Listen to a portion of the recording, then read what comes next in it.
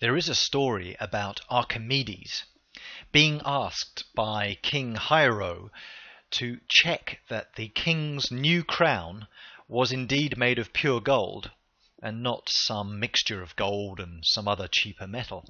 And Archimedes is supposed to have gone away and had a think by having a bath, and realized that when he got in the bath the water level rose. And he thought, well, if I could do that with the gold crown, I could measure the volume of the crown, and I should be able to work out if it's made of gold or not. So we're going to take a look at a similar kind of principle in this flashcard. Pure gold has got a density of 19.3 grams per centimeter cubed, and we're asked to check if a gold nugget is really made of pure gold. So we need to describe the apparatus, method, and a calculation that would give us the density of the nugget. And if it's 19.3 or thereabouts, we have a pretty good idea that it should be pure gold. But if it's less than that, then we would know that there was another metal in there that was lighter, that was less dense, and so it would be an impure sample. So let's take a look at how we could do this. So first of all, apparatus. We need to have a balance. A digital balance would be just right. And we would also need a displacement can. A displacement can. And we would fill that to the brim so it's ready to overflow. Filled with water. And the displacement can looks a bit like this.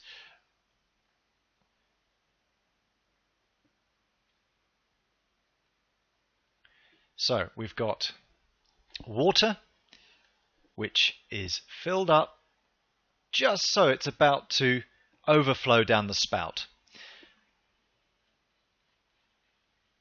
And we would also have a measuring cylinder here, which has got a scale of volume, so we could measure the water that is displaced when we put the crown inside the displacement can. Okay, so we'd also need a measuring cylinder.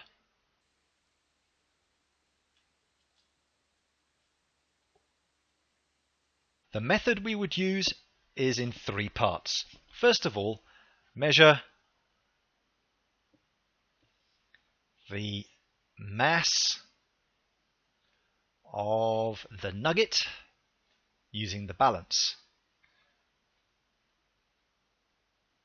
Okay, so we would weigh the nugget and find out the mass in grams.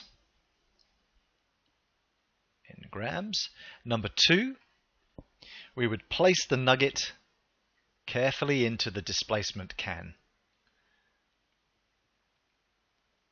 The nugget into the displacement can and collect the water that overflows. And collect the displaced water. And thirdly, we would measure the volume of the water.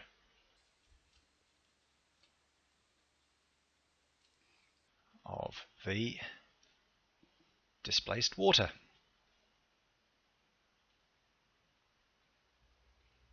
By using the measuring cylinder.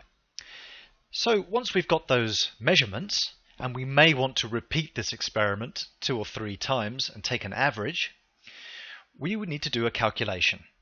The calculation will use the equation that density is equal to the mass, that's going to be in grams, divided by the volume. And that would be perhaps in centimeters cubed. and a centimetre cubed is also a milliliter. So that's the equation we would use to measure the density of this so-called gold nugget and see whether it is in fact made of gold.